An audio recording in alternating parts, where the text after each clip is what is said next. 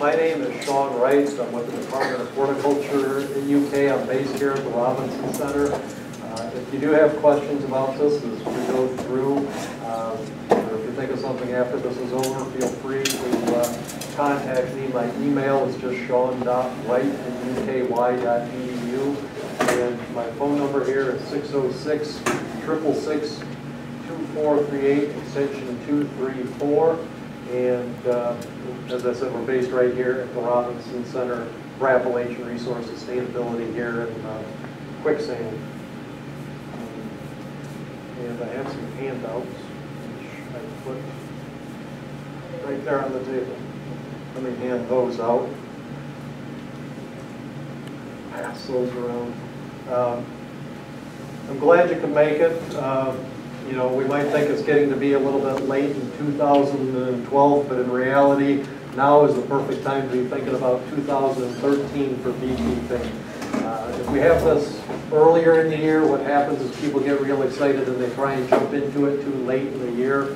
Whereas this time of the year, we've still got time for everybody to put their Christmas wish list together and get things out there so you can hopefully find some bee equipment under your Christmas tree on Christmas morning or something.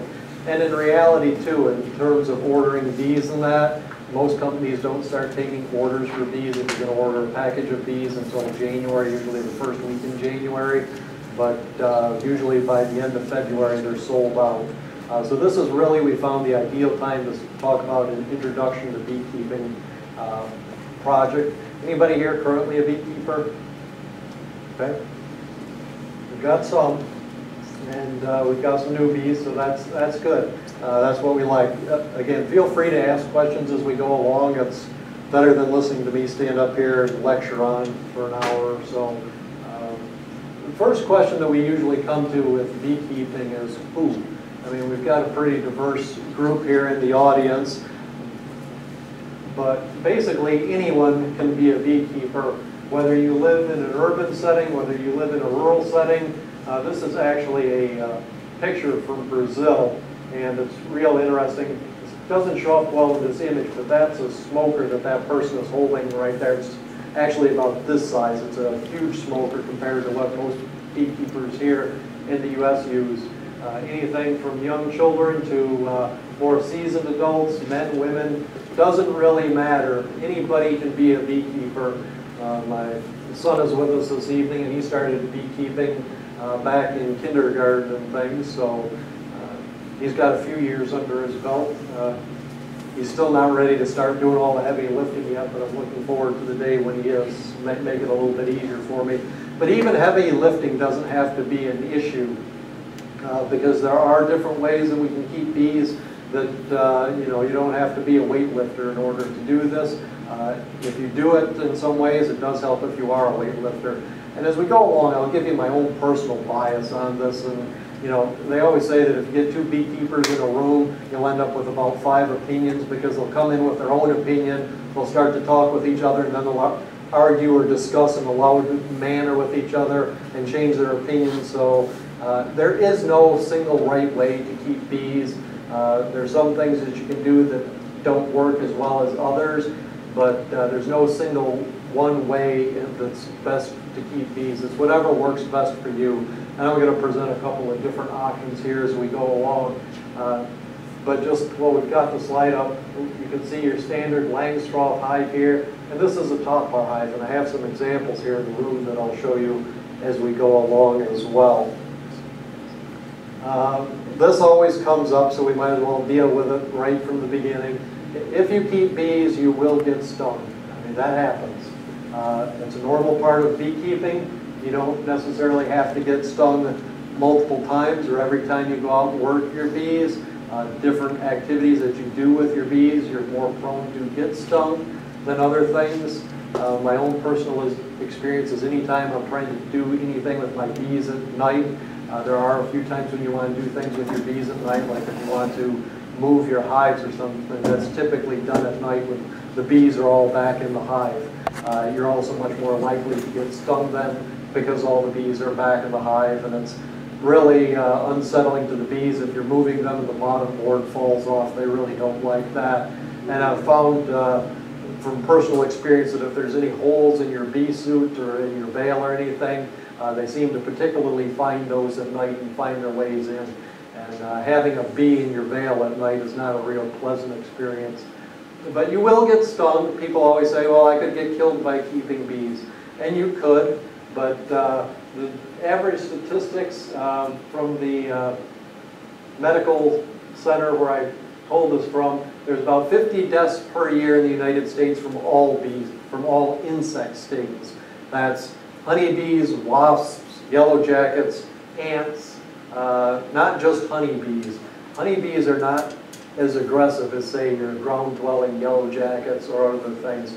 So, you know, basically 1 death per state per year on average happens, and that isn't just from honeybees, that's from all insects combined. So you will get stung, it's just part of beekeeping, but we need to address that up front. Normally, this is considered a normal reaction. There's a sting site right in the palm of the hand, a little bit of red swelling around there, itches a little bit sometimes. That's considered a normal reaction. That's not anything unusual, nothing to be really worried about. Even this is considered a normal reaction. It looks a lot worse than it is. This is called a large local reaction. You can see this person's hand is much more swollen, or here their leg is entirely swollen. That, again, is a normal reaction. Sometimes that happens with people. It's not unusual. Sometimes it depends upon what the bees have been foraging on. Certain times of year, the venom is more potent than other times of year. So if you see that, again, it's kind of scary looking and it's uncomfortable. Trust me, if your hand is swollen up like that, you want to get your rings off. It's always a good idea, if you're out working your bees, take off your rings in case you do get stung and you have a reaction like that, because it's better than having to have your rings cut off or something. But just kind of keep that in mind, that that's also a normal reaction. This is what you really want to worry about if you know that you're allergic to bee stings. Even if you are allergic to bee stings, you can still keep bees. I would recommend anybody that's going to start keeping bees just has a standard physical with your doctors. You can always address the allergy issue, but also just the physical labor involved in beekeeping. Now that deer season is opened in Kentucky, we're going to be hearing more about guys that are out hunting. They get a deer and they decide to drag it 3/4 of a mile through the woods and have a heart attack or things like that. They're just not in shape. I mean, there is some strenuous exercise involved with beekeeping. It doesn't have to be really strenuous. You can do things to minimize the activity, but there still is lifting and exercise involved. So have a good checkup before you get involved. Talk to your doctor. But if you have what is called an anaphylactic reaction, this is less than 1% of all bee stings would cause this type of reaction.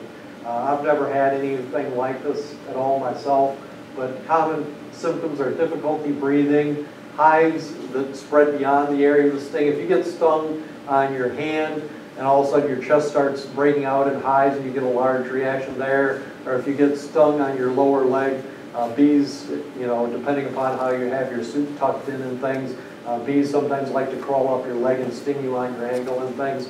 So if you get stung on your ankle and all of a sudden your arm starts to itch or something, that's when you start to get concerned. Anytime you have swelling of the face, throat, mouth tissue, wheezing, difficulty breathing, rapid pulse, that's when you're starting to have anaphylaxis, an anaphylactic reaction.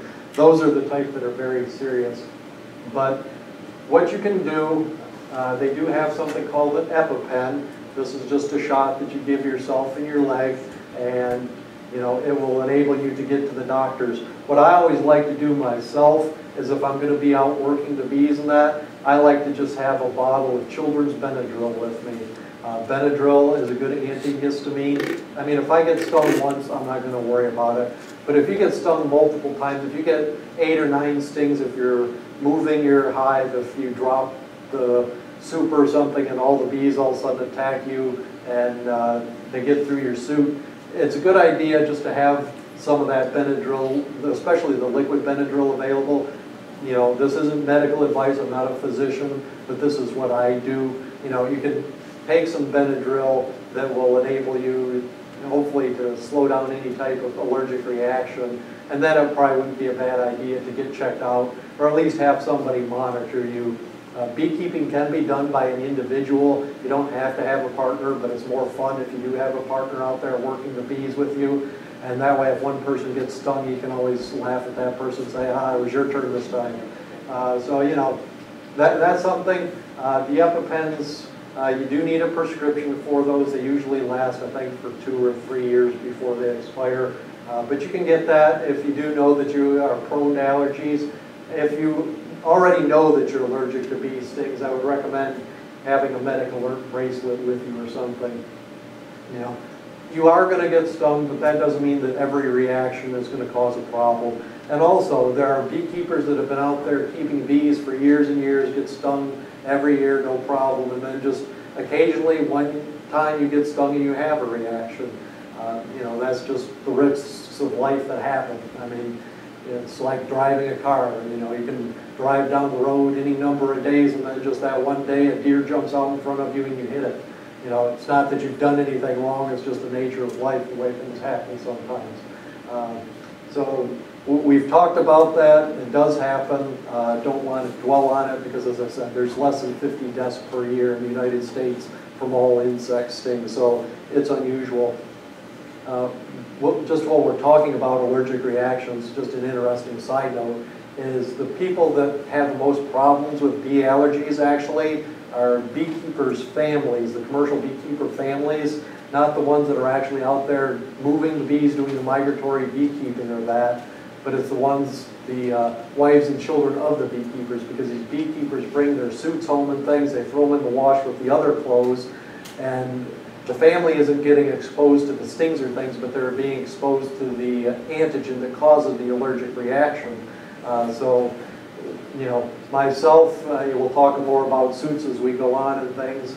This one isn't my specific suit, but my suit doesn't look much better than this. But, you know, the beekeepers that have the nice, pretty white suits probably aren't doing much beekeeping.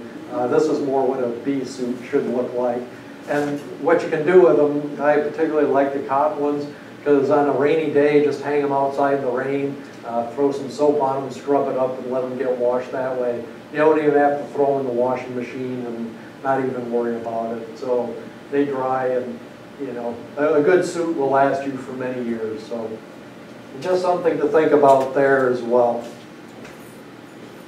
Where, anywhere, in the state of Kentucky, Owensboro is the only place that I could find that has any legislation regulating beekeeping, and theirs is an unenforced law in Owensboro. In other states, depending upon where they're at in that, people are starting to regulate everything more and more, and people are getting worried about beekeeping. Well, my neighbor's going to put up a beehive, they shouldn't be allowed to do that, and then they go to the city ordinance and say, I could get stung.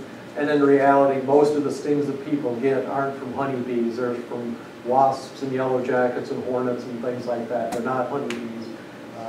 As we talk more, honeybees, they have a barbed stinger on them. So when a honeybee stings you, the stinger actually rips out some of the entrails in the venom sac, and the honeybee is going to die when it stings you. So, you know, it's a last resort for a honeybee to sting you. They don't like to sting you.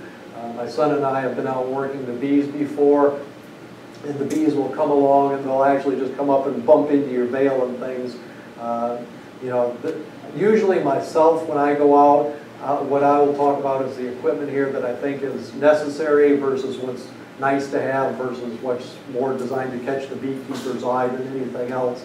But myself, pretty much just about any time I'm out, I'm going to wear a veil. I mean, if I'm gonna open the hive up, I'm gonna have a veil on. But if I'm just gonna be changing the entrance feed, or if I'm just gonna be looking to see whether the bees are coming in and out like I think they should be, I may or may not wear a veil. And in a case like that, the bees sometimes will come up and they'll just kind of tap you on the forehead to get your attention. They won't sting you, but they like to headbutt you and get your attention and say, you know, get away from my hive before I sting you.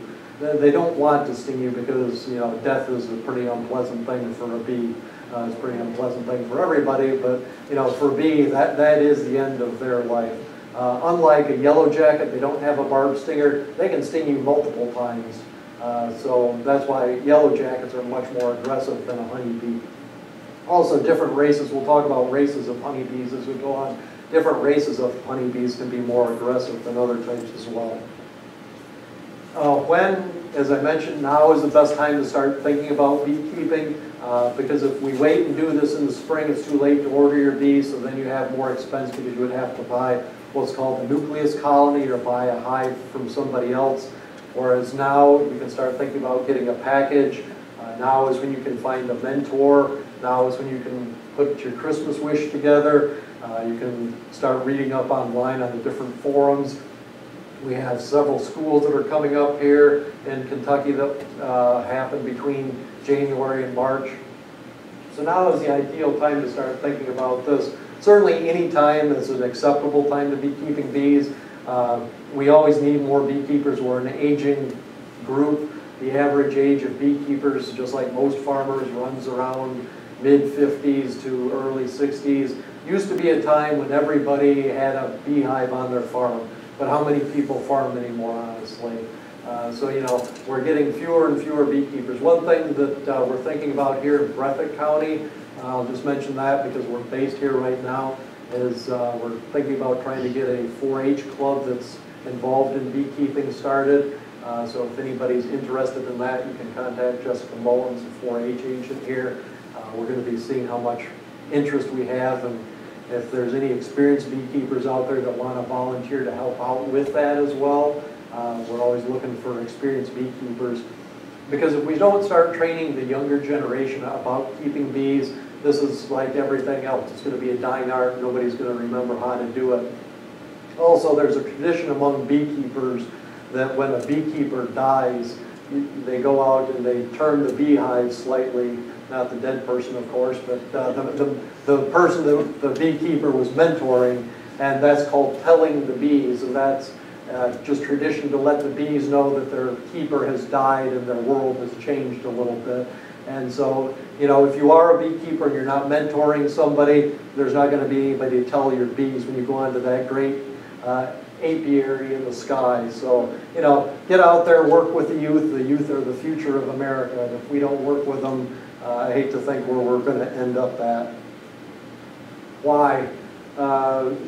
Just as a general show of hands here, who's interested in honey? Who likes honey? Okay. Pollination, anybody garden, interested in pollination? How about wax, pollen, propolis? Anybody crafting? Okay. Relaxation, just hobby interest. It's kind of fun. You know, I always like to go out and work with my bees. I found that when I'm out working my bees, people tend to leave me alone quite a bit. So that's real nice as well. But this slide just shows some of the different types of honey. There's different varieties of honey, depending upon how you keep your bees. If there's one thing in bloom at a specific time, there's a big push in eastern Kentucky now just to produce sourwood honey up on the mine sites and things. After they've come in and reclaimed that, plant those with sourwood trees, and then because the bees will actually work one type of flower at a time if something is in bloom, and that's how they produce these varietal honeys.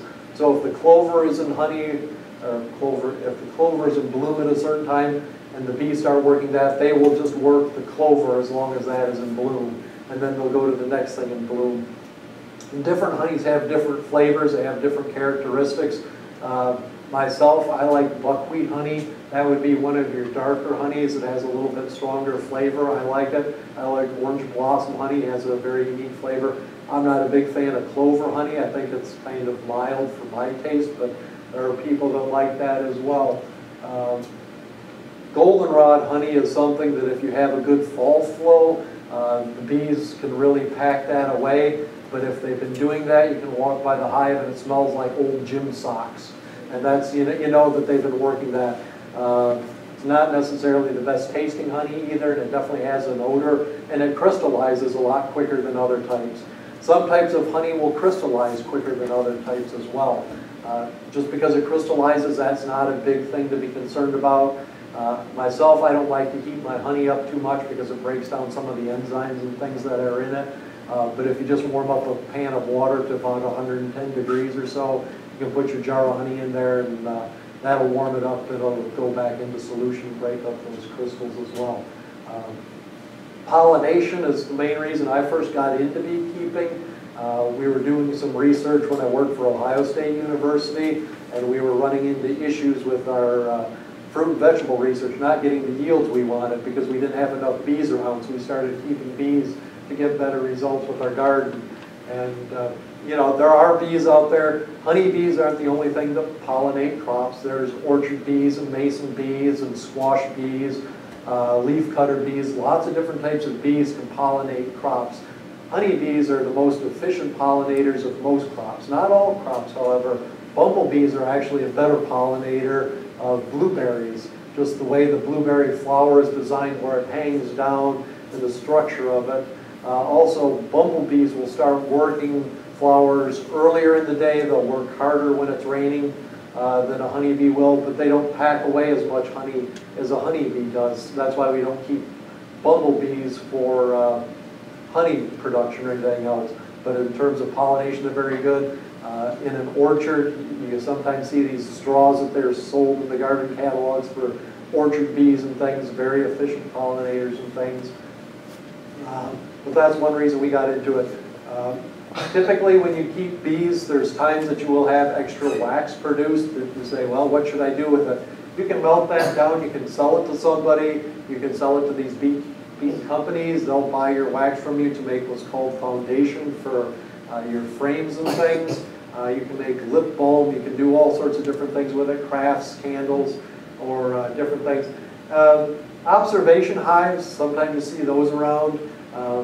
I've never kept an observation hive myself. They require quite a bit more management, but that's something that some people like to do as well. And just having bees around, some people find that very relaxing as well. So you can see there's as many reasons why as there are beekeepers out there, and how there's many different ways as there are beekeepers and reasons for keeping bees.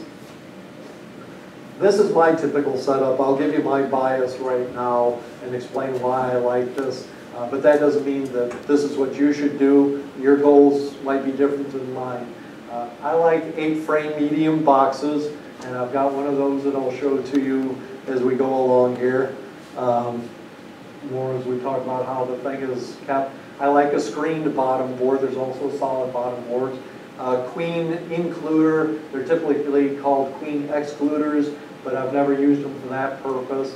Casual indifference. I don't neglect my bees. If they need treatment, if they need medication, I will use medication on them if I have to. I prefer not to. I'm not doing it for maximum honey production, however, either. I'm into it for some honey production. I'm into it for the pollination as well and the recreational thing. Treat when necessary, survivor stock. I like to let my bees raise their own queen whenever possible. If I capture a swarm, I like to let them have their own queen and things, and if they need to rear their own queen, just because I find that the locally bred queens are a little hardier. I'm aiming for hardy stock that can take care of itself. I figure if I have to take care of myself, my bees need to take care of themselves. I don't want to raise bees that have to be pampered and fed all the time and everything else. No mean bees. My wife won't let me keep mean bees around because she doesn't want the kids getting stung, and I'm not particularly fond of getting stung myself as well. Pollination, recreation, and a little honey. So that's my own bias, and we'll talk about the different types of setups as we go along here. This is how beekeeping used to be done with an old skep made out of straw or bee gum, where they cut a section of a tree out and the bees lived in that. Neither one of those are legal anymore. There are disease issues with bees, and you need to be able to examine the individual frames that the bees will draw out. When Reverend Langstroth first discovered the concept of bee space, that's what enabled us to really progress in the beekeeping industry from something like this to what you see more typically in a orchard now with the stacks of the white boxes and things.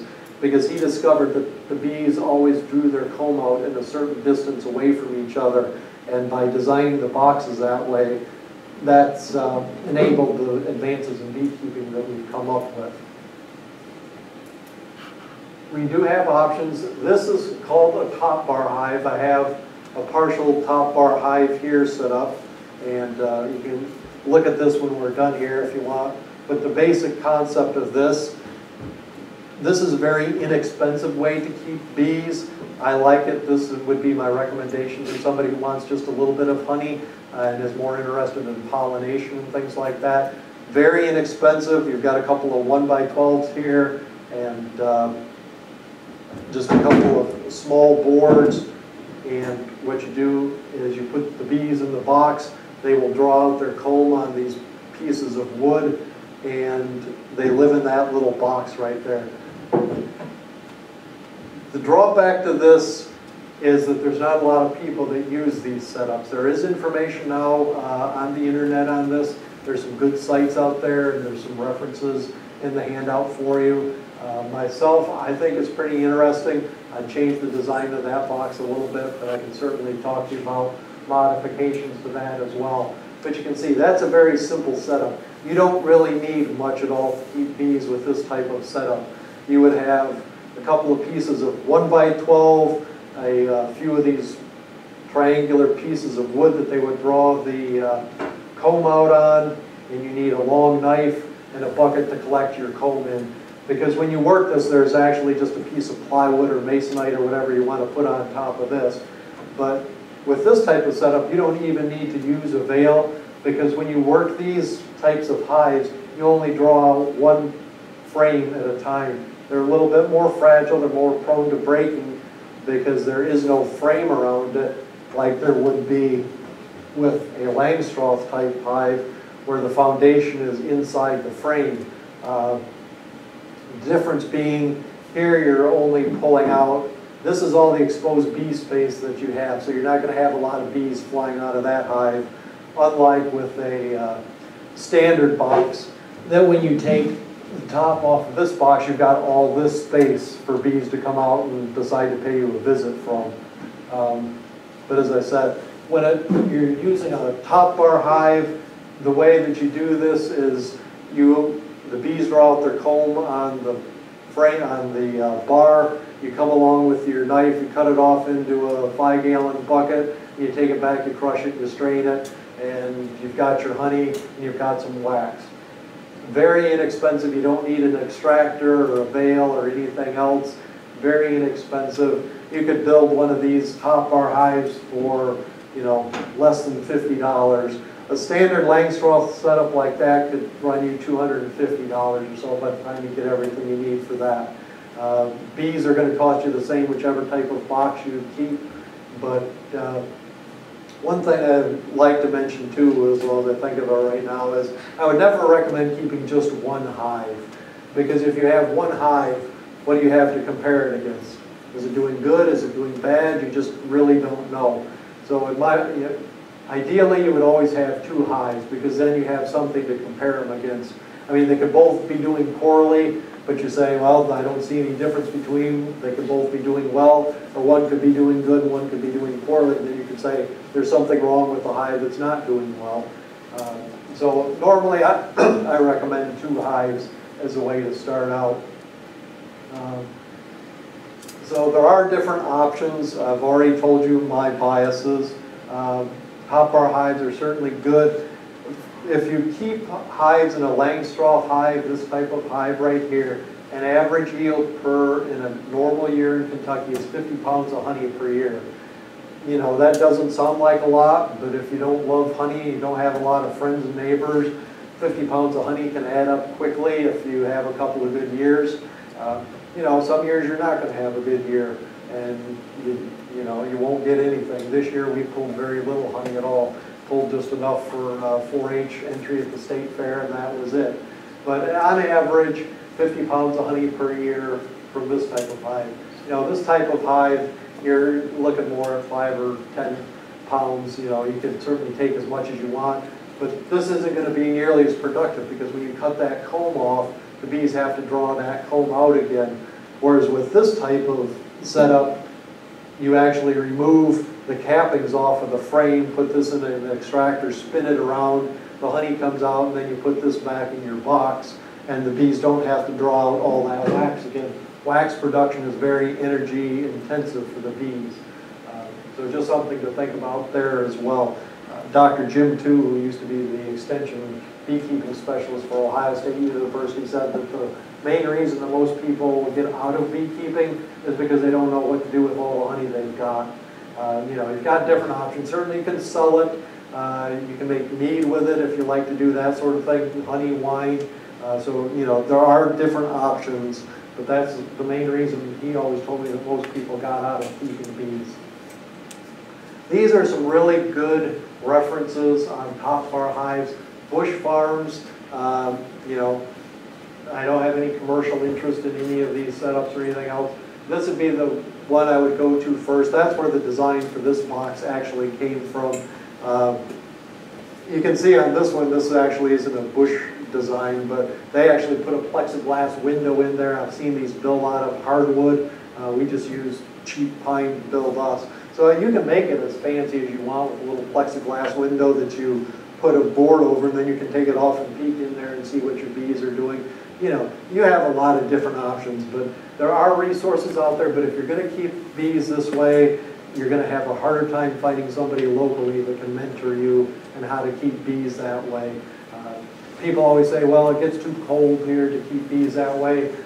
Michael Bush, who has done a lot of this, he's actually in Nebraska. Nebraska gets colder than eastern Kentucky, and he's done it successfully. There's other beekeepers that I've communicated with on the internet that are in Wyoming and places like that. So, you know, you can keep bees in a top bar hive and things as far north as, you know, probably up into New England and things. Typically lower honey production, harder to get advice from experienced beekeepers. You can't really swap the bars out from hive to hive. In your standard Langstroth hive, these are all the same size. But in a top bar hive, the bees are a little bit more prone to draw things a little wavy and a little bit crooked and things. Whereas in a Langstroth hive, they draw it out nice and flat on here in an ideal world. So you have more options in switching them out. That's one of my own personal biases in keeping things in an 8-frame medium, because some beekeepers will talk about the brood boxes and things in a minute, but myself, if you keep everything in a medium, you don't have the different size frames. I could take a medium frame anywhere from a brood box up into a honey super or anywhere else and put it around. Whereas if you use what is typically thought of as a typical setup, you would have your bees in a brood box that would be a deep, and then you put your honey in a shallow super. And the deep frames are much different size than a shallow. I like to simplify things and keep them as simple as possible myself. You know, combs are more fragile, more difficult to move, a little bit more skill. You know, you don't have the heavy lifting. We'll talk about the weight of supers and things as we go on. You don't have to worry about extractors, it's inexpensive.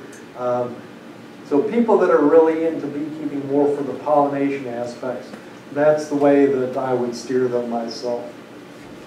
Langstroth hive, more honey production, more experienced beekeepers, more flexibility.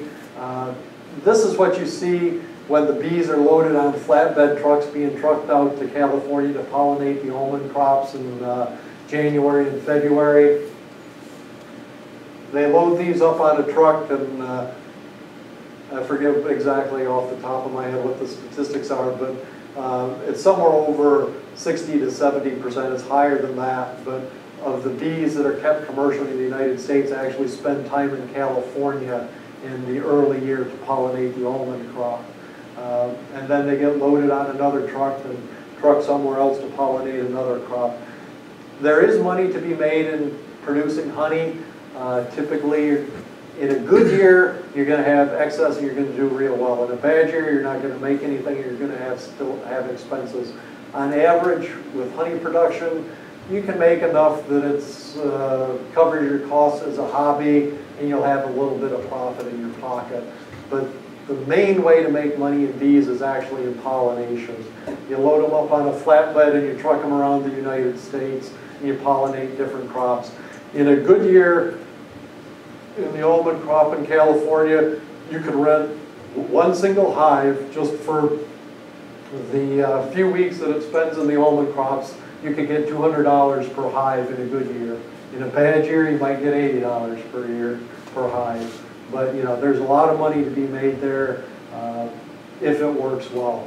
But myself, I don't feel like trucking around the United States with a load of bees behind me. But you know, the money is really in the pollination, and I'll tell you that up front. But there is some money to be made in honey, certainly in the craft things, the lip balms and the candles and the crafty things and that. You can make money that way. And in addition, there's just the benefit that you get from the bees pollinating your crop, so you get higher yields from your garden.